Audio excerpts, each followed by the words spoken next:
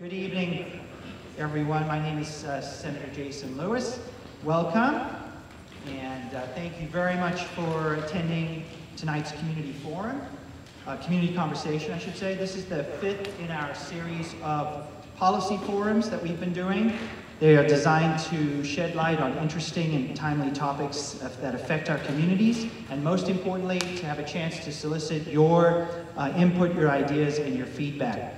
I want to start by thanking State Representatives Brad Jones and Jim Dwyer, as well as the Reading Town Manager, Bob LeSure, for co-sponsoring the community conversation tonight, along with the Reading Coalition Against Substance Abuse, the Melrose Substance Abuse Prevention Coalition, the Stoneham Substance Abuse Coalition, the Winchester Coalition for a Safer Community, Wakefield Unified Prevention, and the Malden Community Health Improvement. I see that every one of our communities has come up with a unique name for their substance abuse coalition. We also have a number of community leaders with us tonight, and I want to thank them. We've got police chiefs with us, several superintendents, members of our boards of selectmen, city councils, school committee members, and very much appreciate not just your attendance tonight, but all of your leadership in our communities on issues of addiction and substance abuse and many other issues as well. As we know, our topic tonight is a very serious one, combating substance abuse and opioid addiction in our communities. So many of us have been touched personally through our own families, through our friends, by the scourge of this epidemic. We know that the reach of addiction crosses all boundaries: gender, age, income, ethnicity, geography. We stand together in support of those individuals and their families who are battling this terrible illness. And we mourn for those with us tonight who have lost loved ones. Yet there is also hope. I know we draw strength and inspiration from those who are now in recovery. And while much work remains to be done to stem the epidemic, I'm encouraged by the unprecedented efforts that are being undertaken at the state, regional, and local levels to significantly improve education, prevention, treatment, and recovery supports. Tonight, we have an amazing opportunity to hear from the leaders of these efforts, and for you to share with them your experiences, your ideas, and your feedback. So here's the agenda for the evening. First, we will hear from Secretary Sudders and Commissioner Burrell about efforts that are underway at the state level. Then, District Attorney Ryan will speak about regional and law enforcement initiatives. Finally, we will hear from Penny Fignoli and Erica McNamara about what is happening on the ground here in our communities. I think this will take about 45 minutes, and then we should have plenty of time for your questions and for discussion with our panelists. I know perhaps one or two of our panelists may have to leave a little early, but the others will be able to stay for as much questions and discussion as you would like. So without further ado, it is my great pleasure to introduce our first two speakers this evening. Appointed as Secretary of the Executive Office of Health and Human Services by Governor Baker in January of this year, Mary Lou Sudders leads the largest agency in our state government, with a $21 billion budget and 22,000 employees who deliver critical services that touch almost 1 in 4 residents of the Commonwealth. Secretary Sudders previously served as the Commissioner of the State Department of Mental Health from 1996 to 2003, before she took over as President of the Massachusetts Society for the Prevention of Cruelty to Children, and most recently leading Boston College's Health and Mental Health Graduate Program. Professionally trained as a social worker, Secretary Sudders has dedicated her life to public service and to helping some of our most vulnerable citizens. Dr. Monica Burrell was appointed by Secretary Sudders to head the Massachusetts Department of Public Health in February 2015. In this role, she's responsible for spearheading the state's response to the opioid crisis, as well as implementing many other vital public health programs and initiatives.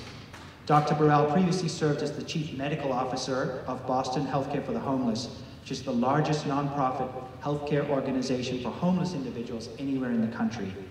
She has served on the faculty of Harvard Medical School, Boston University Medical School, and the Harvard School of Public Health. And let me add, as the Senate Chair of the Public Health Committee, I have the great pleasure of working very closely with Commissioner Burrell, and it's just, it's such a treat to be able to work with her and her staff. They do amazing work every day on behalf of our Commonwealth. Secretary Sudders and Commissioner Burrell recently led the Governor's Special Opioid Working Group, which some of you I'm sure have heard about, and we will hear more about their work and their recommendations tonight. So without further ado, please join me in giving both Secretary Sudders and Commissioner Burrell a very warm welcome.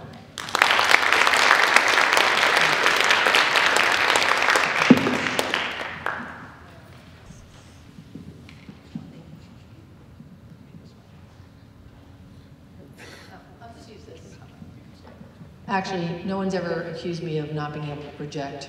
So first of all, I want to thank all of you for being here this evening. I want to thank Senator Lewis, who's been a strong champion on public health issues. It's always, and actually, you know what, this is a terrific lineup, not because we're all women, just because we're all women, but it really represents, in our minds, the face of really dealing with the opioid crisis in the Commonwealth of Massachusetts, which is the executive branch working very closely with law enforcement and my district attorney, because I live in Middlesex County, Marion Ryan, and local communities, because it's going to take all of us to really deal with the opioid epidemic in the Commonwealth. I'm going to be brief, and I'm thrilled to be here actually with Commissioner Burrell, who is the State Commissioner of Public Health. As he said, so this is what half a state government looks like. Yes, I am responsible for $21 billion of the $38 billion state budget. But one of the governor's top 5 priorities for health and human services is, in fact, the opioid crisis in the Commonwealth. He didn't run on this issue, as people have heard him say, but everywhere he went, someone talked to him about heroin or opioids. And the more he was in people's houses and talking to people, the more he needed to understand about it. So there's just a couple. So I chaired the governor's working group, held listening sessions across the Commonwealth in a couple of months right after we took office, listened to more than 1,100 individuals like you tonight, stories of heartache, heartbreak, hope, recovery, what can we do, how fast can we move. I'm just going to give you a few statistics from that. So from all those listening sessions, this is where maybe it's helpful that I am a social worker. I understand people in the context of their environments. It's how I'm trained as a social worker. So put together a multifaceted, multi-year set of recommendations for the governor, 55 very specific recommendations. You can go on www.mass.gov, happy to leave the website to see the recommendations. I update it every month so people can see actually what we're doing. It's a classic public health approach from prevention, intervention, treatment, and recovery.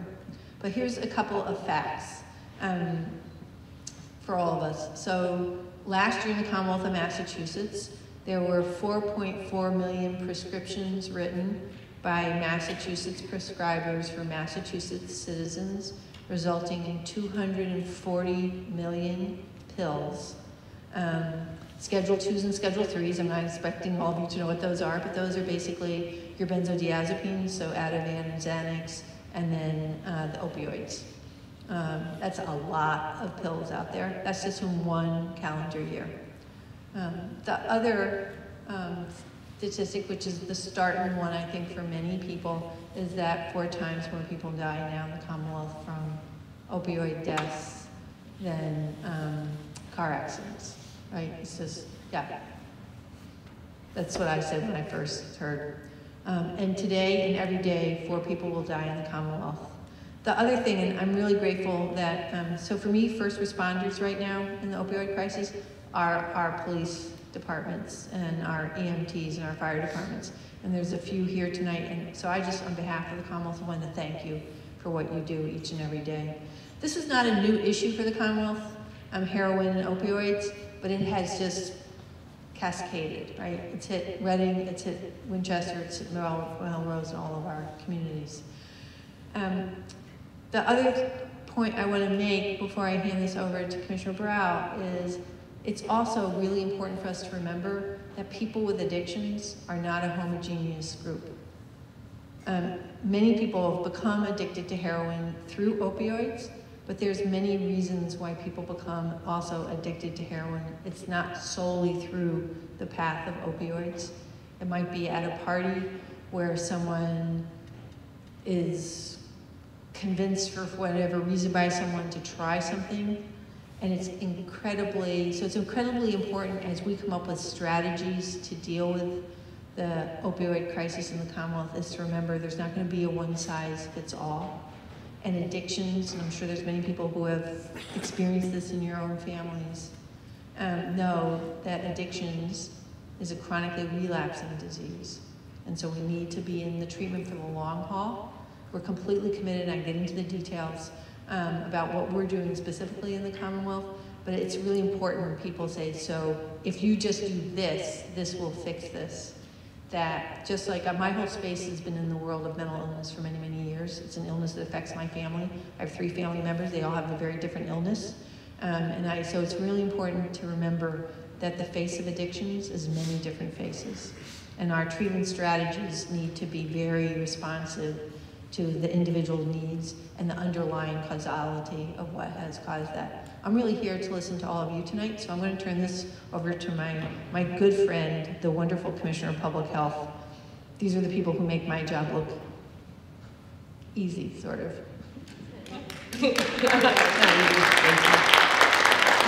Thank you, everyone, and thank you for having us here today.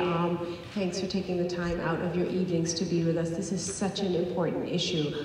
I want to start by saying I came to the Department of Public Health after a couple of decades working as a primary care internist in Boston, and I have in all my years and worked very closely with individuals suffering from substance use disorder. And in all my years, I have not seen such a concerted effort that Governor Baker and Secretary Sudders have led, along with our judiciary and legislative partners, in addressing this issue. So this is really an important time. The problem is worsening, but also the capacity and the ability for all of us to work together to think about real solutions is now. So I'm really glad to be a part of that. It would, to me, success would look like when I had a patient with diabetes who would come in and need assistance with a symptom related to the diabetes or a high blood sugar that they were having. I knew where to send them from my clinic, and I was able to get them the immediate care they needed. And whether that was outpatient care or intensive care, unit care, it was accessible to everybody. And the hope is that when we have individuals who are suffering from substance use disorder, addiction in the form of substance use disorder, that we can access care in the same way. This is a chronic medical disease, and we have to begin treating it that way. Us talking about it and working together and listening to each other is really an important step in that.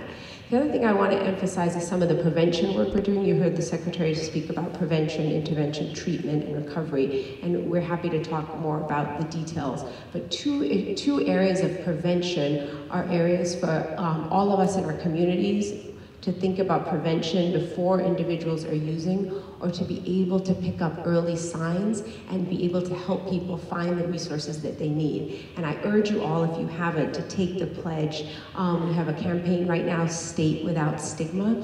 If you could all take the pledge to join us, because one of the things that people talk about is about the stigma and the shame associated with substance use disorder and being quote unquote an addict, and we really want individuals to see this as the disease that it is and not a choice that individuals make.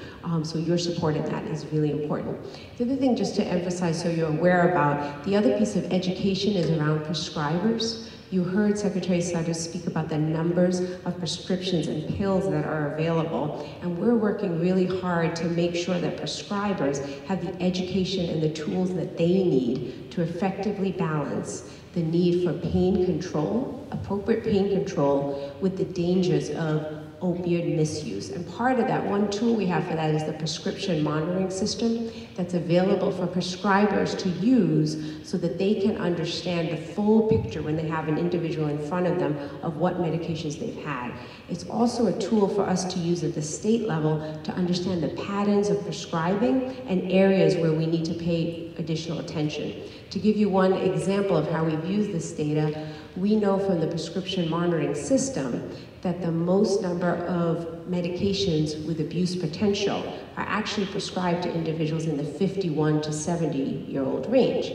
So although we need to really focus our prevention efforts with young individuals, we also need to do work with our senior citizens so that we all understand what the use of these drugs are, but also the potential misuse, how to store them, and how to dispose of them. Thank you, dispose of them when you don't need them anymore. So there are ways that we are using this information that we're getting at the state level to focus our efforts. In addition to that, having gone to medical school and worked with a lot of doctors in training, I know that we need to do a much better job of educating our prescribers about how to talk to individuals about these medications and how to become more comfortable with substance use disorder and the treatment. So we're working, we just released, in combination with the deans of the medical schools, core competencies that are for all medical students to receive, and those are really a first in the nation, and we hope to extend that to dentists and other prescribers as well.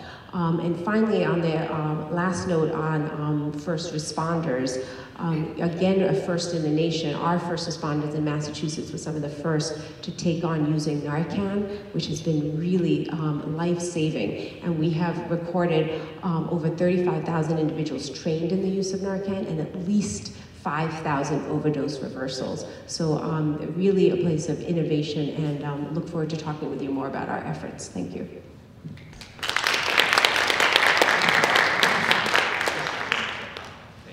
Thank you so much, Secretary Sudders and Commissioner Burrell. And let me just also echo, I think it's so important that they have launched the campaign to destigmatize substance abuse, and it's state without stigma, right? With the M-A, which I thought was very clever.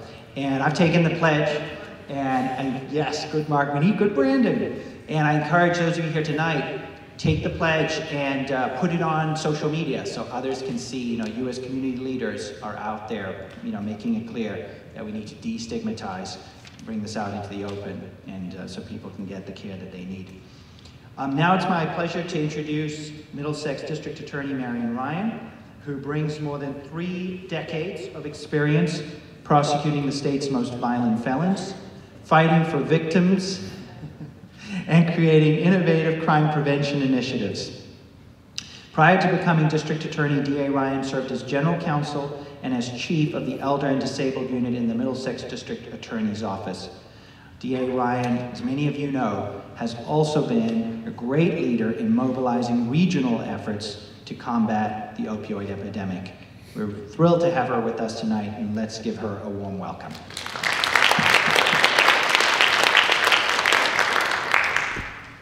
Thank you for coming out tonight and for thinking about this and the work that you're doing in this area. I want to do a couple of things in the time that I have so that we give you plenty of time to ask questions.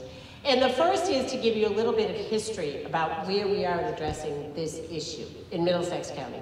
And one of the things that, if you haven't picked up already, we have some packets for you outside, and you'll see in the packet a map of Middlesex County. And one of the things that I think it's important to remember about this is you pick up the newspaper, you turn on the television, you hear about these numbers. And at some point, the numbers just kind of all blur together. And you forget that every single one of those numbers is a real incident. It actually happened in someone's house, in the restroom of a fast food establishment, on the street. And the map that you'll see reflects the deaths that have occurred in Middlesex County. And the way that we track that information, I have 21 state troopers assigned to my office. They respond to every unattended, so that is somebody who doesn't die in a hospital or in hospice care, every unattended death. So those numbers, we know the accuracy of, because a trooper sitting in my office physically went out and responded, physically saw that person, saw that family. And when you look at them, and you look across the scope of Middlesex County, which has 54 cities and towns, 1.7 million people, you will see that as of today, in this calendar year, we've had 173 deaths. You will see, which will probably surprise you, that of the 54 cities and towns, as of today, because there are 3 that aren't recorded because they just happened in the last 2 days, there are only 9 cities and towns that have not had police departments and state troopers responding to a fatality. And we have an enormous, and I always say the wonderful thing about Middlesex County is it's like a social laboratory. We have urban areas, rural areas, suburban areas. We have very wealthy towns. We have blue-collar towns. We have real inner city areas. And there is absolutely no difference. And if you were to take this map and overlay a highway map, you would see that there are many towns and cities that maybe you wouldn't expect to see so many deaths in.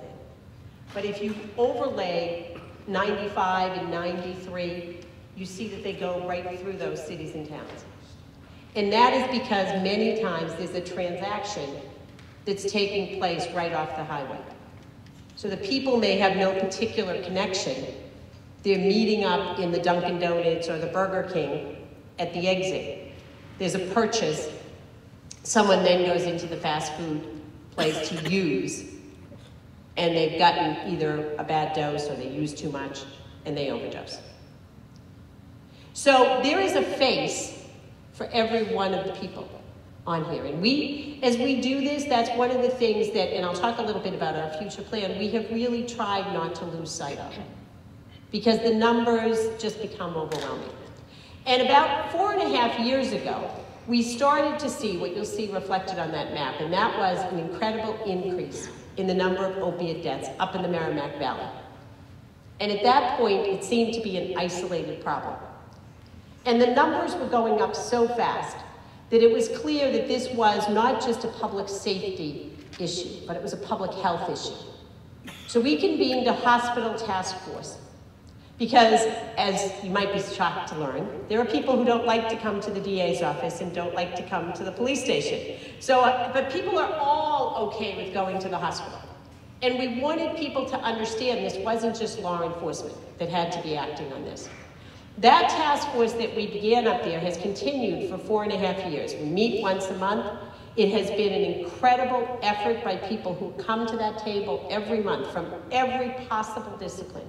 And we have accomplished incredible things as we developed a multi-pronged approach that looked at education, prevention, intervention, legislation, and we've had wonderful partners like Senator Lewis in some of those efforts. Enforcement, because we should make no mistake about the fact that there are lots of people who are making very large amounts of money from this. There are enormous amounts of opiate pills and kilos of heroin that are moving through the Commonwealth. And that has really been our focus, putting a stop to that, putting a stop to the trafficking. Just last week, the governor signed a bill making it a crime to traffic in fentanyl. 100 times more potent than heroin. Used to cut heroin so that it is more profitable. It is responsible for an endless number of the overdoses we see. And the reason it is, and there's a very simple analogy that I think sort of explains, and people don't necessarily understand what fentanyl is. If you are making chili, and you put in your meat, and you put in your sauce, and you put in all the spices, and you find out 20 more people are coming, you put a whole lot more sauce in, but now it doesn't taste so good. So you start throwing more chili powder in, and you might stir it up and you work on it, but when you take a taste of that chili, If you get the spoon that's got a lot of chili powder in it, big taste. That's what happens with fentanyl. Remember, it's 100 times more potent than heroin. It's mixed in with the heroin. And as I say all the time when I am in schools, the Food and Drug Administration is not examining how they're mixing that in. So when it's in there, it's very easy to get what's called the hot load. The bag you get happens to be the one with all the chili powder in it. And so when people, even very, very experienced users, get that bag, which is an amount they have safely used before, they have not accounted for the enormous dose of fentanyl that's in that bag, and it kills them. And up until last week in Massachusetts, it was perfectly legal to have these enormous amounts, to traffic in these enormous amounts of fentanyl, because nobody had realized how significant it was or what an impact it was having. So think about it. We all want to be good at what we do every day. If your career is making money from drugs, which would you choose? To travel with the large quantities of something that you can't be punished for trafficking in? Or to be riding around with a couple of kilos of heroin in the back seat? So we had lots of people who found it much better risk to be traveling with a large amount of fentanyl. That now we have a new tool for law enforcement to be using in that effort. And also we wanted to be looking at treatment, and that's one of the things I want to talk about in terms of going forward. So you'll see in the packet as well a long list of the things that we've done, the education pieces, the legislation we filed, the efforts that we've done in using, and I take great pleasure in being able to use the funds. The legislature allows us to use funds that are taken after conviction from drug dealers, and they're allowed to be used in drug prevention efforts.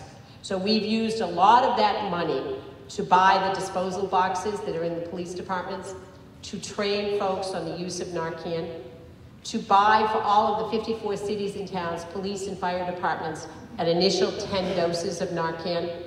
And it's been gratifying to see that many cities and towns have taken that to be seed effort, and they've now funded the Narcan. We have trained schools, we've trained athletic directors. You know, Narcan is not a solution, but it gives people the opportunity to fight another day. We've also partnered with the real estate brokers, and you might think, real estate, it's kind of an odd way to fight drug efforts. But think about it, when you move to a town, you almost always have to interact with a realtor.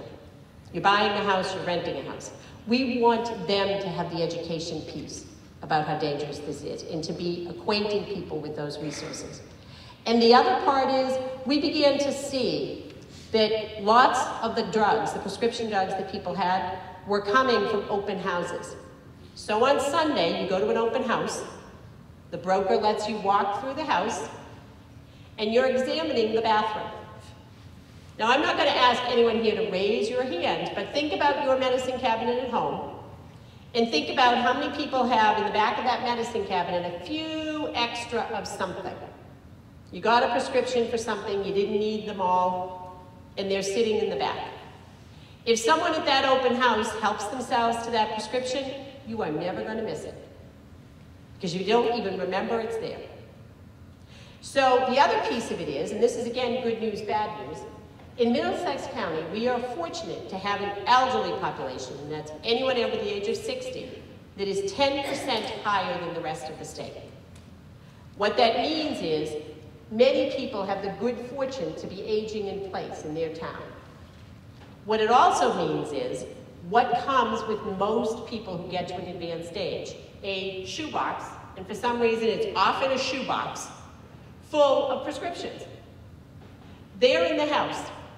They are in the house for the person who's there for the real estate open house. They're in the house for the teenagers in the family and their friends.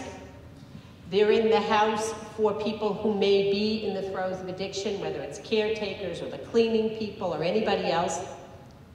And when eventually that senior leaves the house and maybe moves to an assisted living or somewhere else, they can't take those prescriptions with them because the facilities don't let you.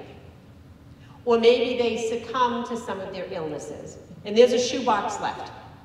Those were all disappearing during open houses. So all of the realtors that have joined with us now have bags to provide to people that are going to be showing their houses to say, seal your prescriptions here and take them with you. Empty out your medicine cabinet and dispose of what's in there. And be educating yourself about what's in your house and what you're going to do with it. When Nana moves out of the house, you take that box down to the police station and put it in that disposal box. So those are just some of the pieces of education that we've been doing. We've reached out in terms of the task forces that we've had, we've been instrumental in getting beds opened up at Tewksbury State Hospital for more treatment. So there's a whole range of things that we've been doing. You'll see that list. But the other piece of this, and what's become very clear, and I think this is also where we have to be looking, is this is not a problem that's going to be solved in 2015 or 2016. This is a longer-term problem. And it is a future problem, particularly in two ways. We have 8 birthing hospitals in Middlesex County. The smallest of our birthing hospitals, the smallest, is delivering on average 1 substance-exposed newborn every week. So if that's the smallest, imagine what's happening in our bigger birthing hospitals. So we have to be thinking as a community about those children. What kind of costs are associated, first of all, with the care, leaving aside the human cost of the suffering they endure, but what kind of actual financial cost is there? How are those costs going to continue in terms of, are they going to have some deficits that are going to require additional spending later on? And then the really bigger human question is, where are they going to live?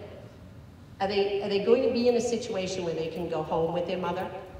Is that going to be a safe place for them? So as a piece of that, we have joined with all of our birthing hospitals. We've been able to secure a grant to really be reaching out to people at the earliest stages of their pregnancy. Because we know that that is a point where people might be open to intervention. And to be talking to people about services, not only treating the mother, because it's not enough to try to treat that addiction knowing that recovery often has setbacks. You have to have that child in a safe setting. But also providing a model that will give wraparound services for the first several years of that child's life, so that we can ensure that a mother who's in treatment, working towards recovery, is able to safely have that child. That's an important piece of the future. The second piece is, remember I told you that each one of those deaths happens on a personal level. And about 4 or 5 months ago, I began to see more and more that when our troopers and the local police departments were responding, there was a child present. I'll just give you one example and then I want you to think a little bit about how this impacts the future. We had one case where mother was deep in her addiction. She had moved with her 7-year-old into her parents' home. So living in the home with the grandparents, the mother, and the 7-year-old. On this particular evening, the 7-year-old realized her mother had gone into the bathroom.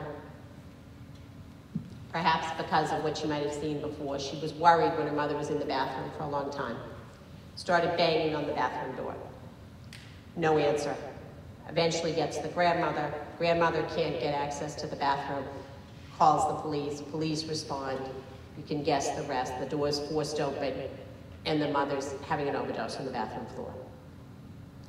First responders come, CPR started, Narcan, all kinds of efforts. A very young woman to revive the mother. She's taken out of the home, she does not survive. So, as adults, looking at that situation, we have a 7-year-old who has just seen what any one of us, if we saw someone experiencing here, would be an unbearable trauma. Has just seen that played out right there. No way to help that. Has lost their parent. Has lived, at least for some period of time, in a home where drug use was normalized. Because that wasn't the first time the mother had used. We know there is a genetic component to addiction. We know that that is a child who very soon is going to be at that age, that 12, 13-year-old age of experimentation. And it was going to be trying to fill the hole left by the loss of that parent. So, as adults, can we be surprised when in 5, 6 years, we're seeing that child either in the court system, behavioral issues in school, any of those pieces? And it's our responsibility. These are our children. It's our responsibility to be thinking about that piece. So we have begun partnering with our police departments first that have embedded mental health workers to have those mental health workers responding right away with the police that are out there. Because the other, and again, it's a good news, bad news, in Middlesex County, we have lots of situations like that, where the grandparents or the other family members have the resources that that child will remain there. So that child will be physically and financially cared for. But they will now be living in a situation where you already have parents grieving the loss of their child. Think about how many of us will think, maybe it's best not to raise that with the child. They'll get over it. So the mental health of that child is probably not going to be paramount in thinking about what's happening. But we need to be addressing that. In an instance that we had a couple of weeks ago, the first responders found a 3- and a 5-year-old. Again, witnessed the whole episode unfold. Using those embedded mental health workers, we were able by the next morning to have those children who are obviously too young for traditional therapy be in play and art therapy to start dealing with that trauma. That is something we're going to have to be doing on an ongoing basis. The other piece is looking at treatment. There's a national rallying cry. We have to have treatment. And we do. We clearly have to have treatment. But the issue that's important is dollars and ability to pay for treatment is finite at some level. So we have to be finding what really works for treatment. We have to be clear about what is treatment. Detox is not treatment. You can go to detox 20 times. And then, frankly, if you leave detox and you don't have a place to go, you are much more at risk for an overdose.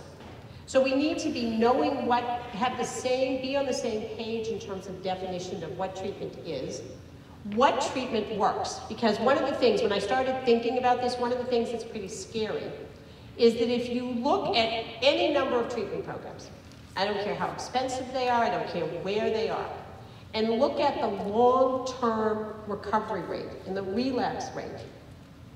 The relapse rates are high, and that's a part of recovery, 5 or 6 relapses at least. And long-term recovery in many programs is actually very low. We shouldn't be investing in those programs.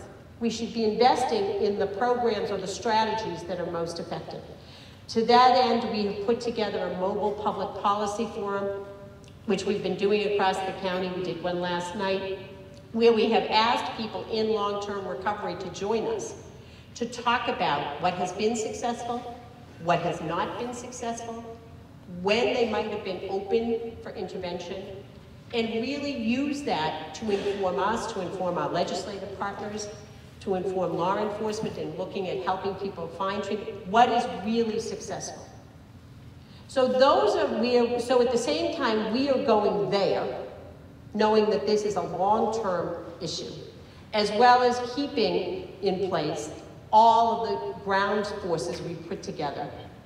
And the thing that is what I think is the driving force and makes us know we have to be doing this a little bit differently is, as you heard, I've been a prosecutor for a very long time, decades and decades.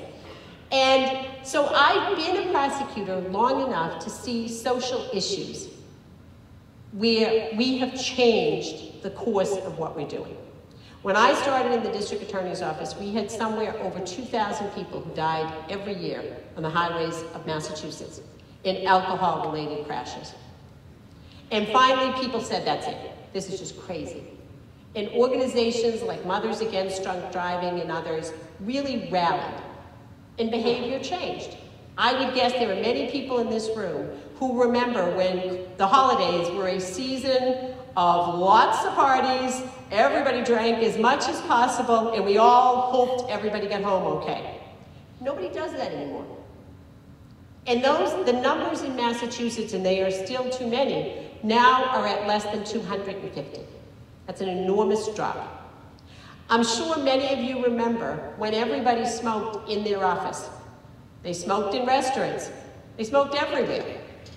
People are horrified now if you're in a restaurant and you light a cigarette. That was a change.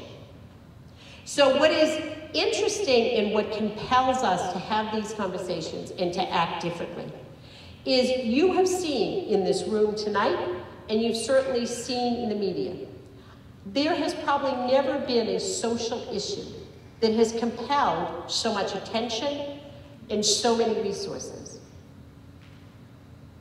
What's the result? In this case, it's going in the wrong direction because the numbers are going up. What we need to know from that is that so many of the traditional paths that we have taken are not being successful. That's why things like these programs to begin with babies, to be treating children, to be offering different kinds of treatment are the way that we have to go. We have to be innovative. And that requires what you see in this room tonight, what you would not have seen 15 years ago. Treatment providers, police chiefs, legislators, all of us here talking this through, trying different strategies, and developing a way to reverse the trend in this issue. So I'm happy to have been with you tonight. I'm happy to join Senator Lewis in this effort and applaud the work that he has done. Thank you very much. Thank you. Thank you so much, District Attorney Ryan. You spoke so eloquently about the tragic cases with young children that you and your police officers and first responders have encountered. And I met recently with a group of grandparents, there's just been this tremendous number, increasing grandparents who are raising children. Why were most of those grandparents raising their grandchildren? Because their children, the parents of the grandchildren, because of opioid addiction, substance abuse, they're not capable of raising their own children anymore. So the ramifications and all the ancillary impact of this epidemic on children, on grandparents, on our hospitals, on our law enforcement, is just, it's just really tremendous. So now our last two wonderful speakers tonight are going to bring things from a state level and a regional level down to what's happening in our schools, what are we doing there, and in our neighborhoods. And to help us with this perspective, we have Penny Funioli. Penny is the Mystic Valley Regional Opiate Abuse Prevention Coordinator, and we have Erica McNamara, who is the Director of the Reading Coalition Against Substance Abuse. I'm sure many of you here tonight already know Penny and Erica, and they hardly need an introduction. They do just terrific, terrific work every day here in our communities. So we're delighted to have them, and please join me in welcoming Penny and Erica.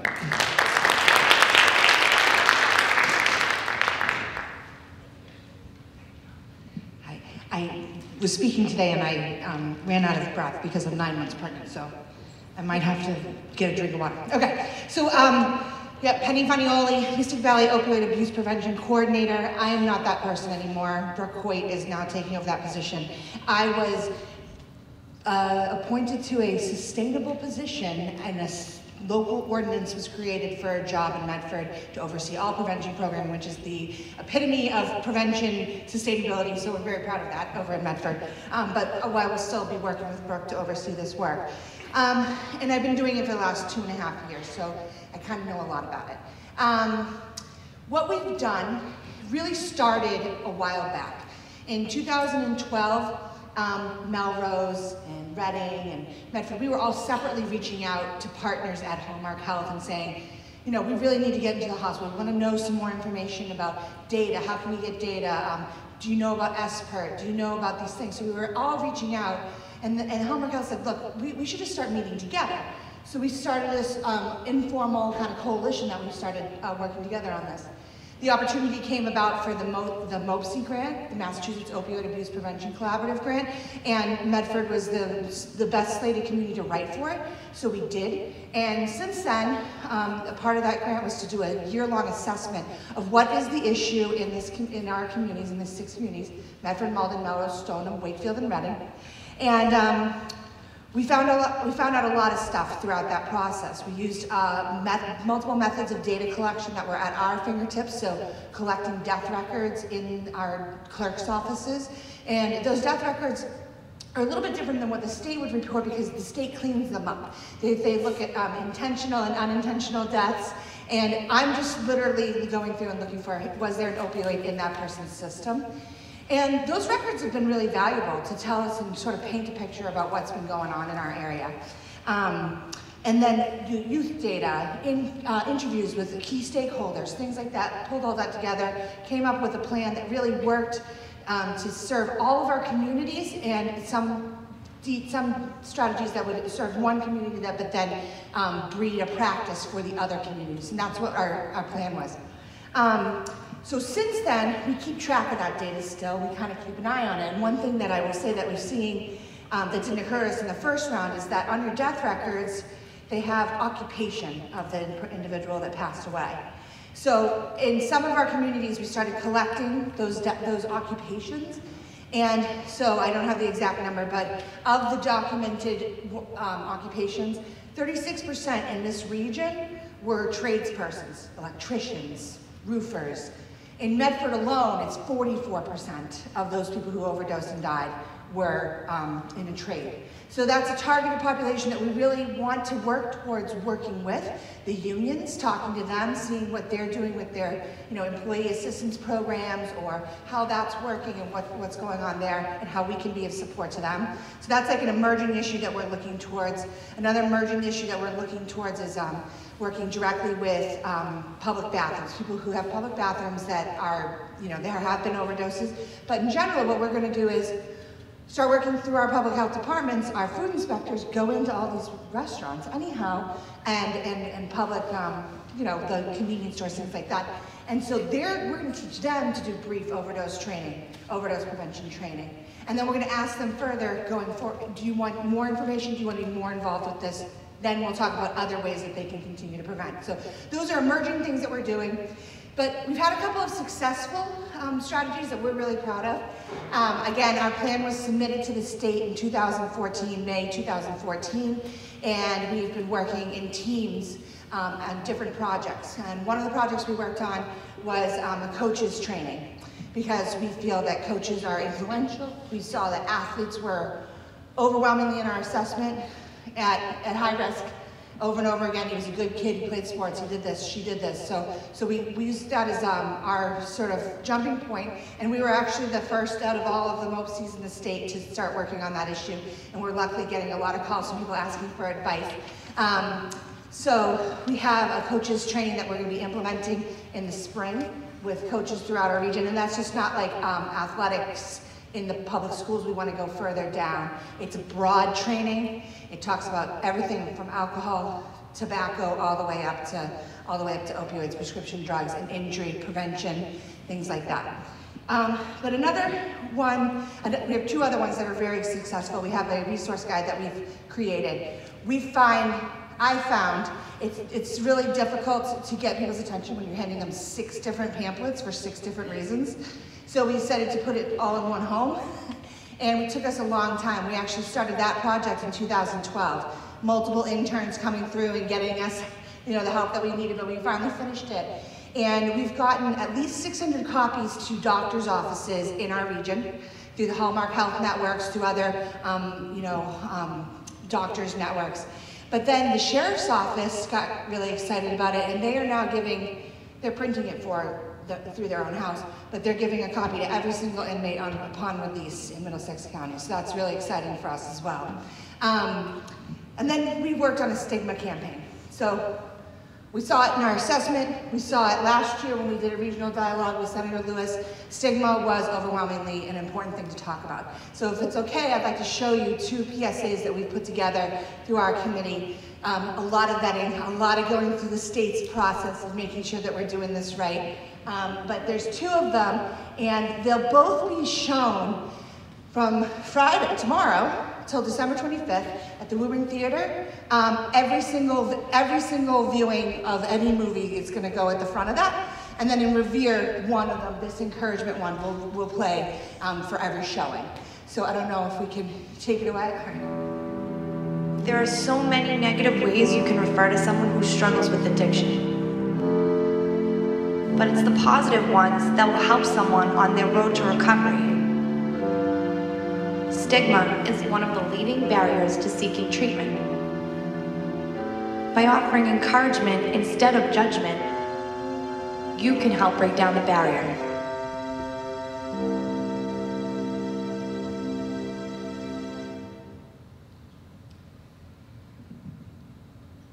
And the next one addresses a different angle.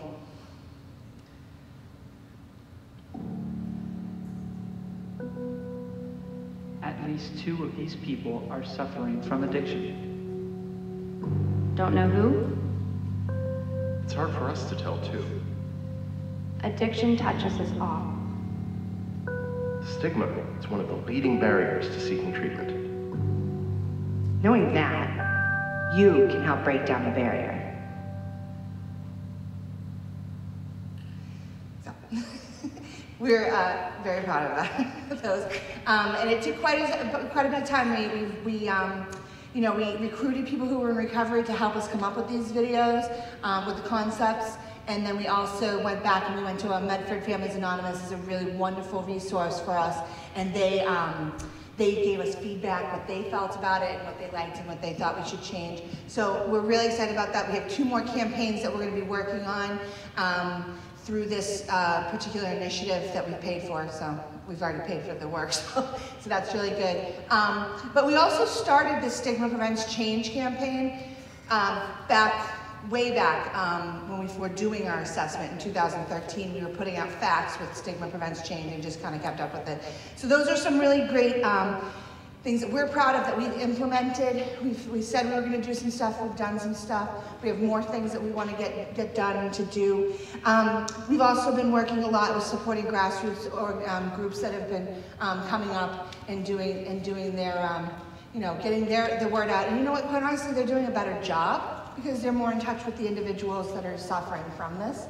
And so really leveraging them in the best way possible, but in hopes to also teach them like what it is that we're actually doing. And one thing that we found that through our work as a team of prevention specialists is that prevention is very tricky to explain to people. Prevention is a process. It's a process that takes savvy to be able to implement, and it takes a lot of patience to put up with, because we'll see change. We'll see change in 5 and 10 years. We see change in a lot of our communities, and Eric will talk about Reading, but in Medford, we've seen decline in underage drinking, marijuana use, prescription drug use, you name it, we've seen decline because we've been working on it for 10 years. And it's about being strategic. It's about setting a plan. We identify the problem, we lay out a strategy, we are flexible with that strategy to make sure that we are going around the barriers that are there, removing them, and or maybe changing the plan a little bit, and then identifying that outcome and working towards changing that outcome. So we've seen great success when we're using this right. And we are capable of doing so much more with that model. And it doesn't just have to be primary prevention. We could be doing relapse prevention. We could be helping people who are going into recovery, out of treatment, and figuring out ways to mobilize the community. Maybe it's setting up a business network that will hire new individuals who just recently left recovery.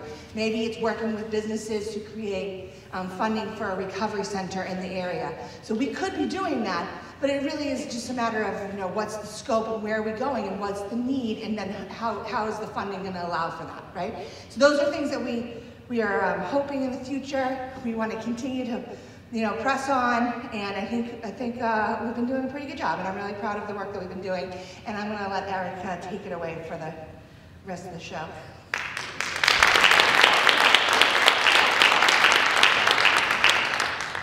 Thanks, Penny.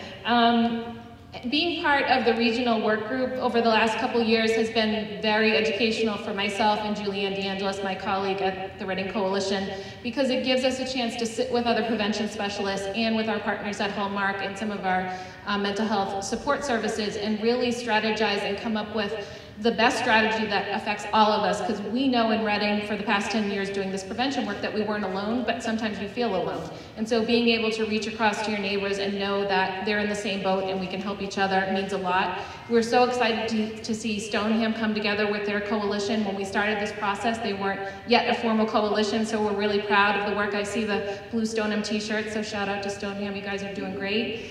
I wanted to say a few words about what we've been able to do in Reading.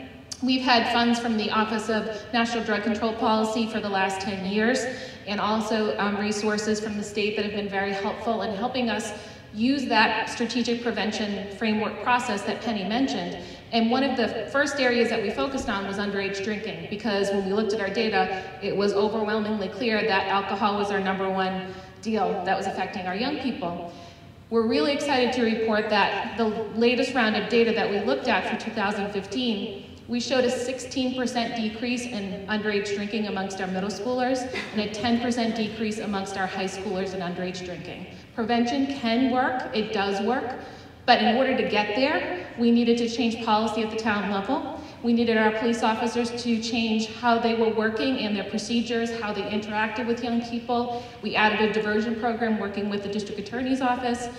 We also looked at our health education programming, our Reading Public Schools, access to mental health first aid grant. We're looking at stigma. This is a very comprehensive process. When you look at how complex the issue of substance abuse is, we have to have that multifaceted response. But I bring up the underage drinking piece because when we talk about prevention in young people, if we're going to do opioid prevention right, it is about underage drinking, it's about marijuana use, it's about prescription drugs, and it's also about inhalants and some of the other substances they're still using. So if we're doing our job right as primary prevention specialists, we're bringing up those issues. So if you hear us talking about them, we know opioids are happening, but we also know that young people are not necessarily starting with them. And we also know that people use to change how they feel. So for me, as someone who's worked in prevention for 20 years, what I want to look at is why do we want to change how we feel? If I'm a young person and I'm struggling, what is going on? Is it to have fun? Am I struggling at home? What else is going on? That's what we're really trying to get at, because we want to have a healthier community. So yes, it's about the upper level of getting people to treatment. That is all very important, and that's the crisis work that sometimes as prevention folks we're not able to do. But what we want to focus on is how to prevent people from getting to that level. If we can do earlier intervention, that would be amazing. We're excited to share that in the last year we've trained 365 people in youth mental health first aid. That's adults working in the Reading Public Schools and our town library who are now trained to refer people to services. And what we learned through that process was dealing with stigma. As we were educating people, people talked about issues in their own family. So as adults, we also have to confront this stuff and deal with it. How do you really feel about this issue? Why do we treat it differently than diabetes? It's got some heavy stuff. It definitely has some heavy stuff. So we have to learn how to talk about this issue. When people hear the word heroin, some people run the other way. Heroin is heroin, right? It's a little scary. So what? We got to talk about it. And that's one of the things I think in Reading we've done a better job over the last 10 years is having more conversations about some of this ugly stuff. And I think the other thing we've had a pretty fair conversation about is the behavior of someone struggling with substance use disorder is pretty damaging for families. It's pulling them apart. And our police officers often see people at their worst. And so training them has been a priority for us. We now train every new police officer that comes in. Our chief of police, Chief Cormier, and our deputy chief have been very supportive of allowing us to do that. And one of the things that we share with them is the impact on the family and how they can support and refer people to services. And we also know that it's affecting everyone in the community. So the more that we can do on the stigma piece is very important. I also want to mention in terms of prescription drugs, in 2009 we started our first prescription drop box. The district attorney's office was very helpful. We've collected 1 million pills.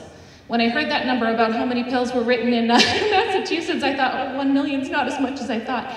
You know, if we can collect 1 million in Reading, that's a lot out there. It's amazing how many pills are out there. But I also know that so many of us as parents, I'm the parent of 2 teens, we're constantly confronted with all of these decisions around our children's health care. Wisdom teeth, they break a foot, whatever it is, and we need to start having those conversations with our providers about handling pain. You know, it's why when we look at our athletes, how are we handling pain? Are we rushing them back too soon? Are we dealing with concussions appropriately? These are all questions that I know our district in our town and our police officers and our health leaders are really looking at and grappling with, because it is part of that bigger issue in terms of pain management. So I will stop there so we can make sure we get all the questions, but just want to say thank you to all of our local coalition leaders that are here in the room tonight. We appreciate your support.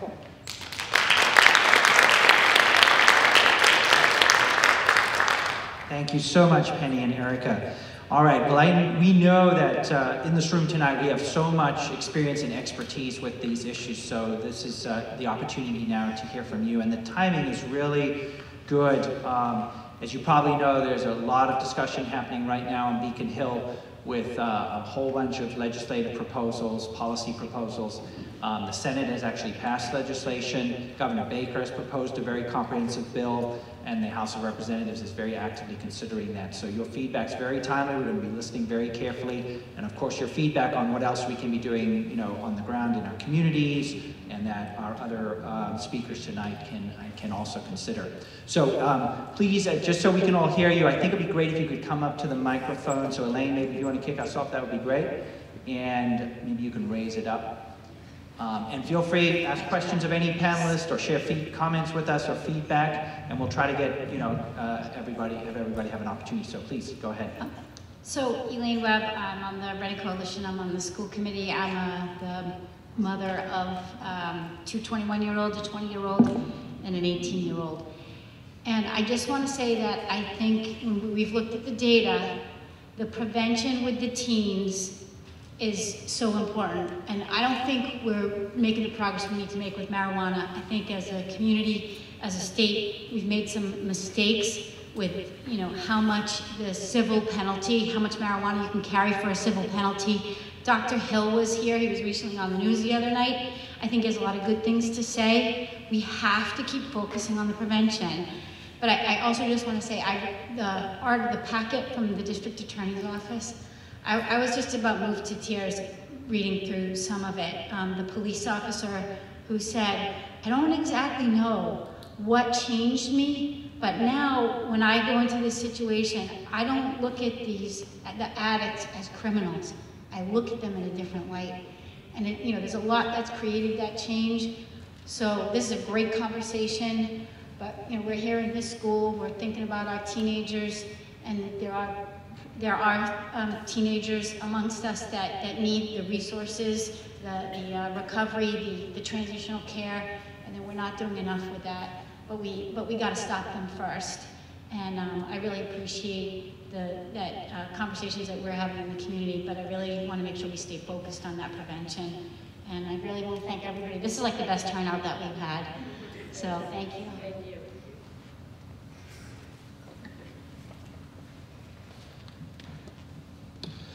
Good evening, my name is Jim Sinclair, I'm from Stone, and I'm the stepfather of a 26-year-old young man who has struggled with substance abuse since his late teens. And I want to share with you a conversation that Jason and I have had on a couple of occasions regarding the role of sober houses in the entire recovery process.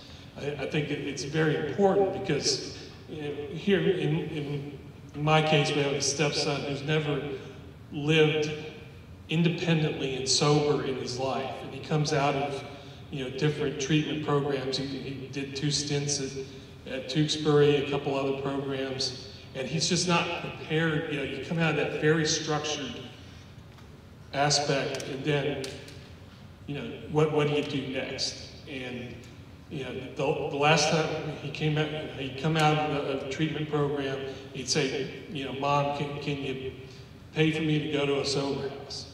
And I said, well, sure. So the first one he went to was down in Dorchester, $150 a week. The guy, I met with the guy who ran it, yes, we test every week, Well, everybody in the house knew he wasn't really looking at the results. There were a lot of people in the house that continued to use. Eventually, our son used, OD'd, had to be revived. Yet another cycle, detox, treatment. Goes to, gets out again, and he's got to find another place. So he goes online and finds a place in Everett, and he goes there.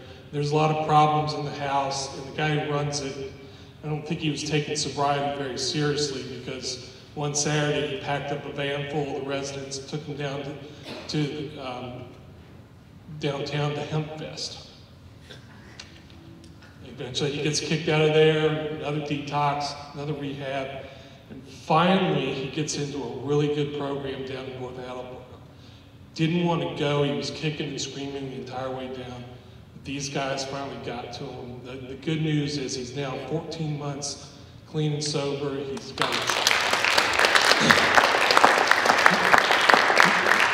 got a job, he saved up the money to buy his own car, he's living in an apartment right down the street from the sober house with a great support network. His roommates are graduates of the program. The points I want, that there's good sober houses and bad sober houses out there. The two bad ones he found just by going online and searching around trying to find some. The good one that he finally got into was because he was referred to it by the people in the treatment program.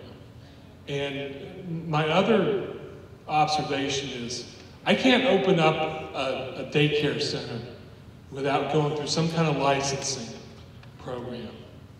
These guys who run the sober houses, they buy a building, they throw a bunch of beds in, and they just start collecting money from it. And these people going into these programs are just as vulnerable as the kids who are going to the daycare centers. I would love to see some kind of supervision. I hate to get so bureaucratic that we lose places because there's not enough places in the sober houses out there right now. But my experience has been a bad one is just as bad as not having any place to go at all. Finally, I really appreciated Penny's comment about Families Anonymous. That was my wife got involved in a group over in Wilmington, and it was that group that gave her the tools to finally stop enabling him. And she eventually had to ask him to leave the house, and it was one of the most painful things she's ever done. But her son will tell you today it was the best thing she ever did for him. And we really need to be directing more of the families into those types of programs and give them the tools they need. Thank you for coming out tonight.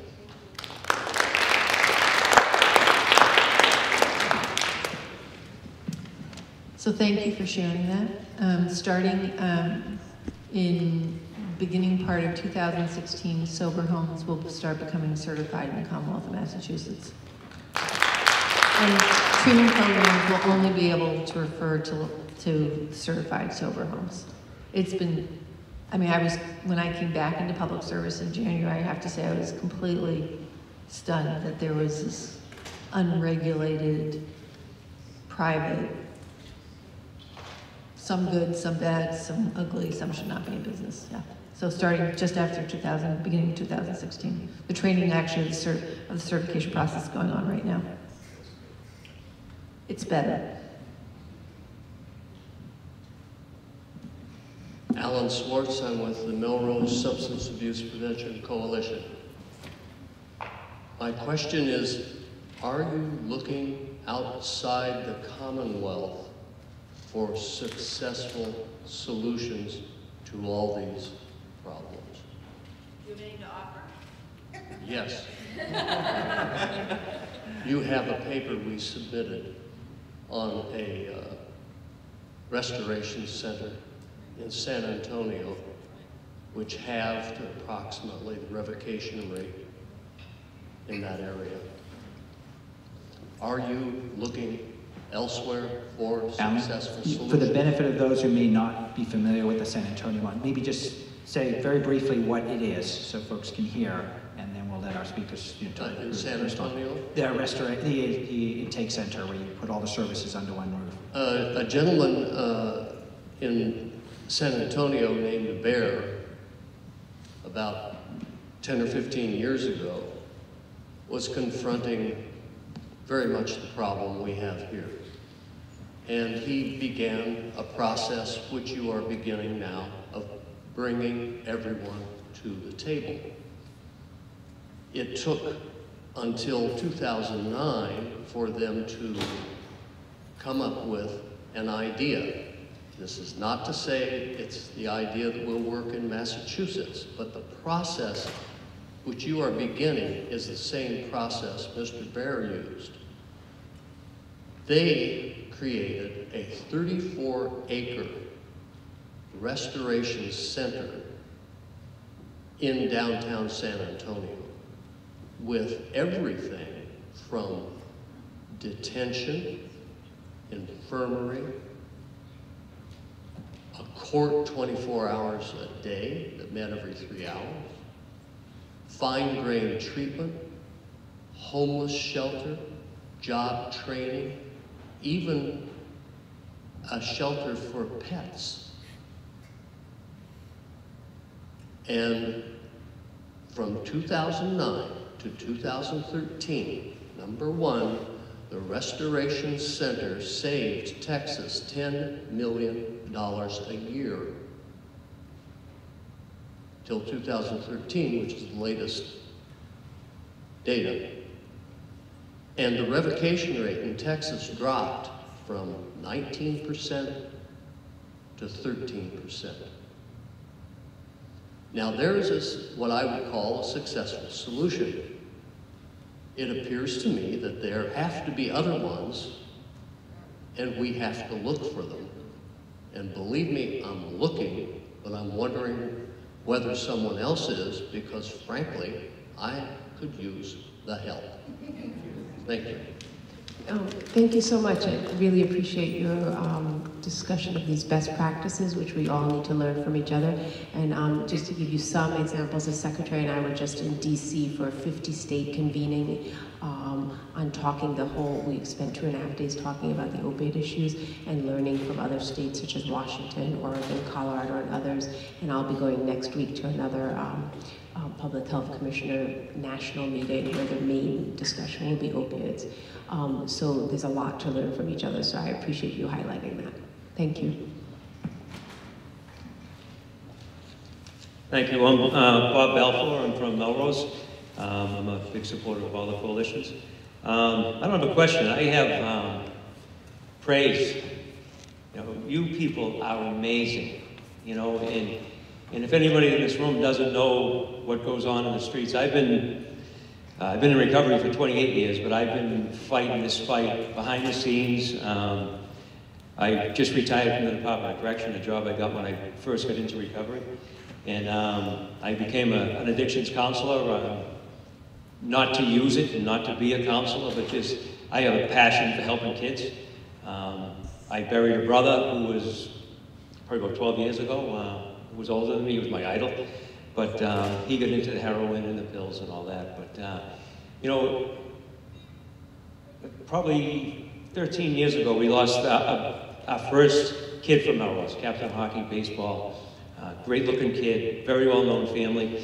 And his mother asked me, we put on a small recovery walk, and his mother said, what do we do with these kids? And I said, they all go to this young people, AA, NA, and whatever. And so we go and started, and I went to a local official, and I mentioned, if you need any help, and I went to the school and all that. No way. We don't want, nope, no, not, advertising that we help the kids around here with drugs, and it's like a denial thing. It's going to go away by itself, when it hasn't. And, since then, I get phone calls from the principal to often, for the past couple of years, to bring, can you send a few of the girls down that are in recovery to talk to, just like an off the record, behind the scenes, and it works, and the mayor in Melrose, it's like, my thing is fitness and recovery. We have a runners in recovery group, a triathletes, Ironman, and I have recovery, triathletes and sports folks all over the country, all over the world now, but I spoke to Mayor Dolan, and he said, Bobby, if you want to have a road race to help with addiction and run down Main Street, it's yours, and we didn't get that response. 10 years ago, nobody wanted to talk about it, but to praise you guys, I spent my time with the state, and I know it's a tough job, but to be standing here saying, we're talking to the business owners about the locks on the bathroom doors. That's insane to talk about, to even think about, but that saves lives, you know that. And anyone that doesn't, I tell people that story all the time, that there's locks, and you go to Dunkin' Donuts down, you got to press a buzzer or whatever.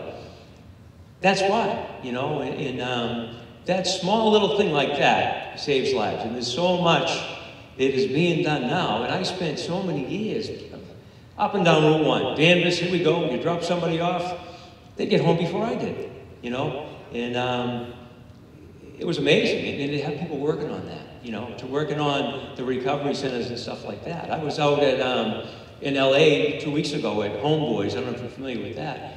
It's, what a program, beautiful building. And it's all very hardcore gang members.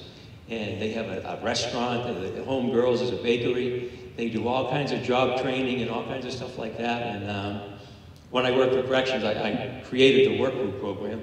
And just on respect, on, you know, working with these guys who are all addicts, naturally. But I've seen, again, I just want to say thank you, and thank you.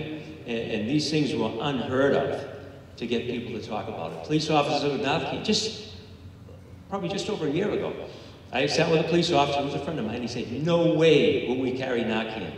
That's EMS, the fire department doesn't even want to do it.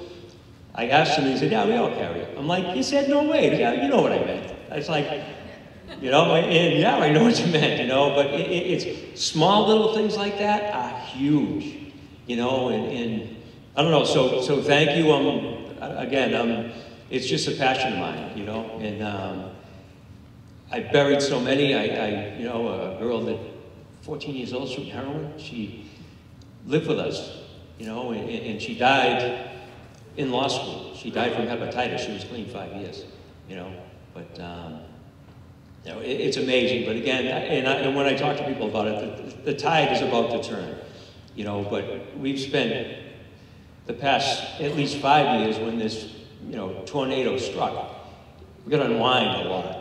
You know, and the stigma is huge. You know, so. I love your idea of the race too. Already started. It's like when the Lemmerman here, it's like when the Lex work on it. They would love to help with that as well. Thank you. I offer my help too. So. Yeah, run. We've got volunteer runners. Right? Yeah. Second week of June. Let's not make it too long. Yeah. A 5K now. Ironman. All the way. We'll let you do the Ironman. We'll do the 5K. I did not, I want on the record, thank you. I did not sign up for an Ironman. Hi, my name is Mary DeMarco. I live in Reading. I actually grew up in Reading, moved away from Reading, and moved back to Reading about 19 years ago. I suffered the loss of my daughter and granddaughter. I'm very impressed with what you have said in regard to mental illness, and all of which a lot of people do not see an individual as an individual. And my daughter was one of those individuals that had so many issues, unfortunately. And throughout the entire crisis of our horror of trying to save her life, you know, I'm talking 12 years, I never heard of any of this. I was unaware. I live in Reading. My last name is very well known with the police department. She was incarcerated from the age of 18, a month after she turned 18. She went to Framingham Prison. She was in and out of jail up until right before she died. She was 8.5 months pregnant. She died, the baby died. They died of straight fentanyl. The baby died of 46% fentanyl, which from what the autopsy report indicated is 80 to 200 times as potent as morphine, which I'm very, very impressed with all of what you've indicated in regards to pregnant women and the hospitals and all of what you're going to do as far as, you know, starting from the beginning, being there to help them, giving them resources. I helped my daughter like there was no tomorrow. I mean, I won a lottery. She went out to California for 30 days to the tune of $25,000. We had a live intervention with Kevin Dixon, who runs the show, Kevin Intervention. It was a pilot mode show at the time, probably way back in 2005. Paid for my entire family of 5 to fly to LA. There was a stage with an audience, the whole 9 yards. Alicia was not willing to go, and Maria, the spokeswoman that was trying to get the show going, told her that if you don't go, then we will have a private investigator follow you 24/7 to make sure you go right back to jail. So she did finally, after 3 hours, she went. And she went to a beautiful establishment in Palm Springs, California, to the tune of $25,000 for 1 month that we did not have to pay. There were lots of miracles. I brain mapped, I did everything in my power to try to save my daughter. But things started early on. Her birth, the cord was wrapped around her neck. I had multiple neurological evaluations. She was not successful academically. She never did well in school. I mean, we tripled our mortgage payment to move from Methuen to Reading so that my kids got what I thought I got, to be raised in a great community. Unfortunately, at the time, services were just not there. She was just always under, you know, behind the 8 ball, so to speak, always, unfortunately. You know, that's just, it's sad. And I've gotten very involved over the past 4 or 5 months. I've met a lot of women that are in my position that have lost their children. I actually went out to DC. I spent the 2 days, the first weekend in October with the Fed Up rally. We met lots of people, Dr. Oz, lots and lots of people.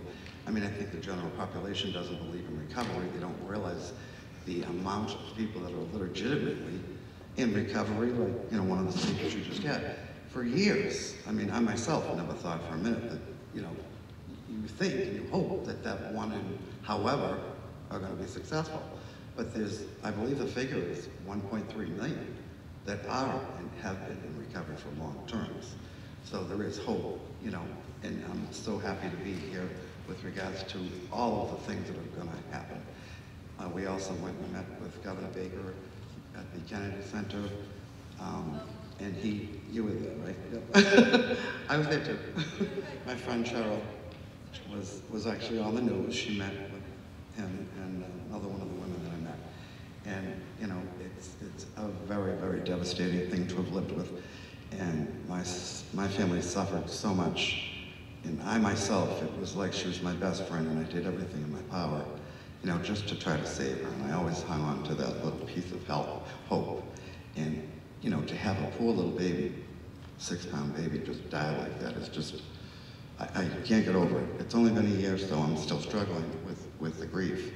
But aside from that, I was wondering, with regard to fentanyl, do you foresee an antidote for fentanyl? Because if someone did, as in my daughter's situation, have straight fentanyl in the system, then Narcan does not work. First of all, thank you for sharing your story and your experiences. Fentanyl works in the same way at the brain level, and Narcan can work. You're right to say it's so strong that sometimes the intranasal Narcan needs to be used 2 or 3 times, and sometimes you need to go to the intramuscular Narcan. So the hope is, as we train people to use Narcan, to remind them to first call for help, 911, so that more enforcements come as well. But unfortunately, there are no other treatments other than that. So are you saying fentanyl is an opiate? Yes, yes it is. Because I've been led to believe that it was not. No, it's a very powerful opiate. Okay, I guess I was misled then.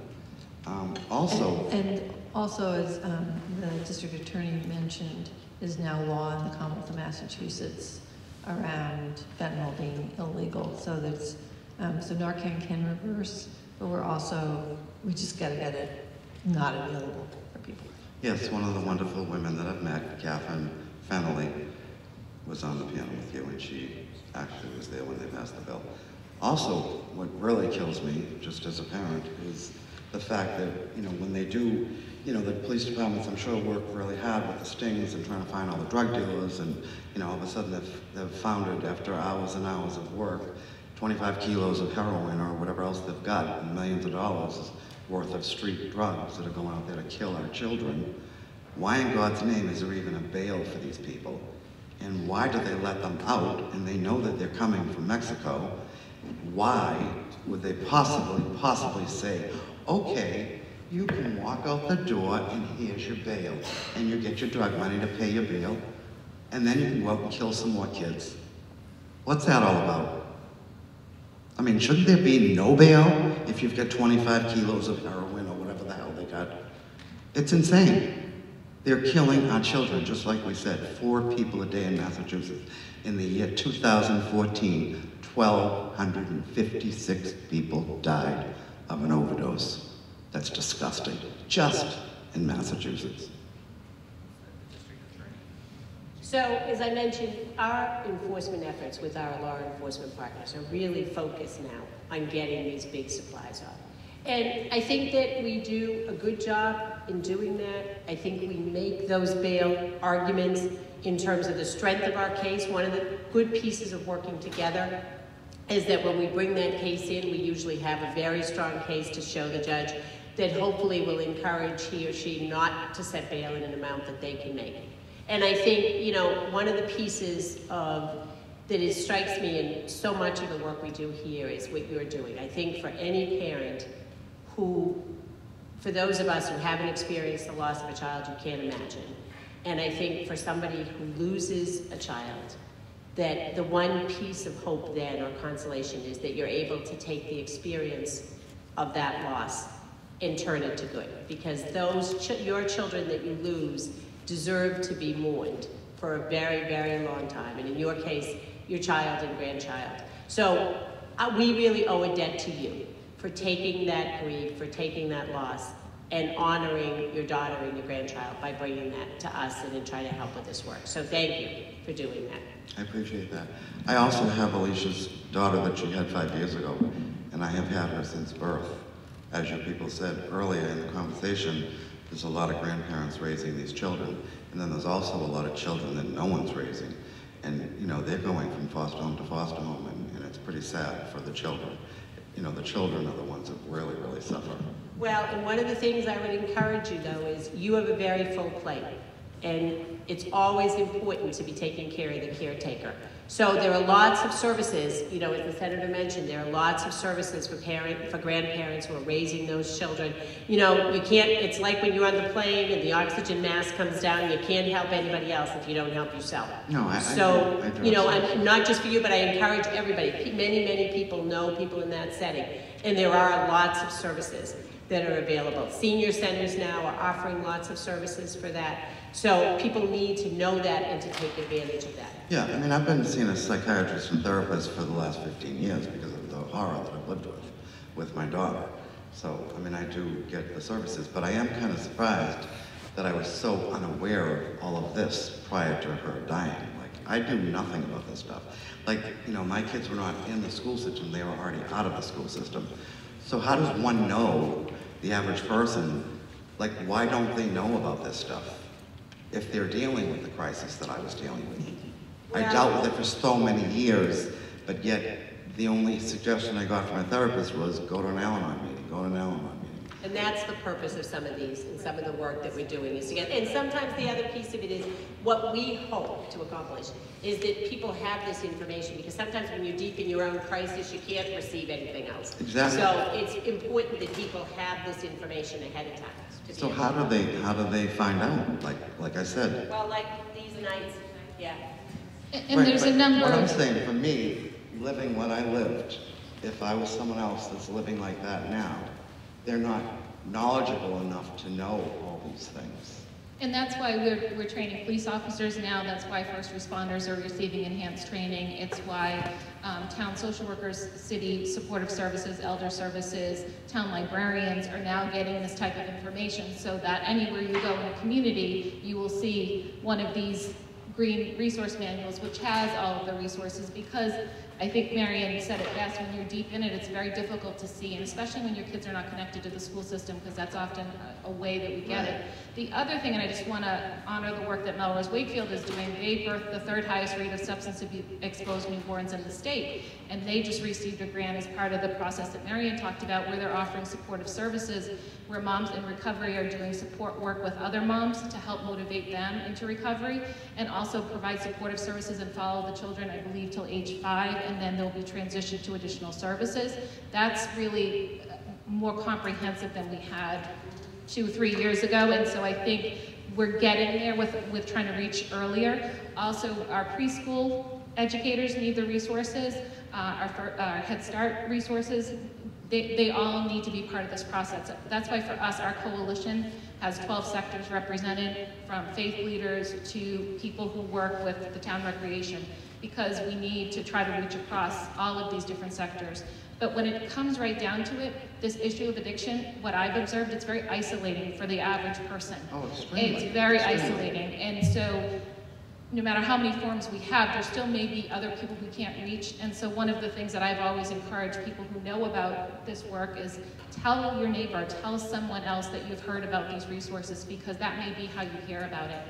And I also believe that we're looking for treatment and support with dignity. So when we talk about referring people to services or letting someone know about something, we're not saying go to that place that I wouldn't send my own child, right? It's about a place that's going to treat the family and the child or the adult child with dignity. And I think that's part of what this collaborative work is about. Right. So we're getting close to 8, and I know some people are starting to leave. Just wanted to thank you so much for sharing. We're so sorry for your loss as well. Is there anyone else who wanted to? Great, okay. So anyone after the 3 folks who are standing, anybody else? Okay, so great, that's... yes, my name is Kendra Cooper. I do elder advocacy, and one area I'd sort of like to switch over to the other perspective and the elder end of things, especially one speaker previously mentioned that a lot of the prescriptions are people 50 or 70. I'd venture to say it gets up to the 90s. But my concern is also seeing prescribers who who prescribe phenylene, benzodiazepines, hydrocodones, these in nursing homes, but also taking a perspective of people being medicated like this and then requiring, or people gaining powers of attorney, healthcare proxies, and guardianships, and then financially exploiting people. I believe that is a national problem. It's something that I don't see really addressed well. Often the exploiters are family members. But I'm wondering what you see as far as diagnoses of dementia, which really are more drug-induced, or even something like benzodiazepine can cause people to fall. There are so many aspects of drugs that are medications that occur, and then I see elders losing their homes, or elders being going to facilities and marrying. So I spent 18 years before I became the district attorney running our elderly disabled unit, and you're right, people become very susceptible to that kind of influence. And often it's more influence than anything else. Influence. We all know people that have dementia work good days and bad days, and good hours and bad hours. So there have been lots of effort. We've partnered, many of our legislative partners are working for pieces of that. We've changed some of those statutes. It's a very difficult area. It's a very fine line between people's independence, their right to make a bad choice in terms of who they entrust their assets to, and then people who are truly being disadvantaged. There are also very difficult cases to prosecute, because typically, and I spend a lot of my time, I was at the senior center yesterday, talking about these issues. A lot of times they don't come to light until the person is very, very deep in their illness, where they passed away. And suddenly the daughter discovers that the bank account that she thought was very full is completely empty. So we continue to work in that area, both in terms of, very similar to this, in terms of education, trying to prevent those issues, because it's hard to ever recoup that money when people have been influenced in that way. And also educating healthcare professionals. We have a hospital-based task force to talk about some of those issues as well. Yeah, I think what I'm seeing over the past 5 years, though, is I'm seeing more things like now combinations of drugs that are being used on people who ultimately are in nursing homes, phenylene patch combinations with benzos, and I'm seeing prescribers who perhaps, because the population is getting older, they may not be as aware of how medication affects people of that age. But still, it's an area that, as we consider where the population's finances are, it's there, and I'm seeing it in Massachusetts, New Hampshire, and Maine, and actually nationally, it's getting a lot of attention. Well, I'm wondering, by 2030, the population of people over the age of 60 in Massachusetts will be exactly the same as the present population of Middlesex County, 1.7 million people, and it is the exact same thing. What we are telling people is, don't wait till you're 80 to figure out how to plan for your assets when you're in that situation. It really is education and prevention, doing things while you are well. are you doing anything about educating the prescribers and educating the police and even protective services? I know the commission report came out last year talking about lack of training, and I know that they're supposed to be doing something with that. But I promise you, we have a hospital-based task force educating the providers, we educate bank officials, and we educate the staff of assisted living and nursing homes and all of that to be alert for that kind of influence. We've prosecuted and taken to the Supreme Judicial Court several cases in the last 3 years talking about what's influence. When is somebody with a morphine drip in their arm under influence? So it's an emerging kind of area as this changes and as the population gets older. Thank you. Nancy Doctor, I wanted to thank you as a clinician actually for your work with insurance companies to streamline the authorization process. Thank you very much. So I hope you will be as successful. Yes, it is actually. So thank you. And I hope you would be as successful in my two other concerns. One is actually if you could work with the Mass Medical Society to get the number of physicians who are certified to prescribe Suboxone, to get them to take insurance, particularly Mass Health. I understand the rationale to get as many physicians to prescribe Suboxone as possible, even if they're ill-equipped to deal with addictions.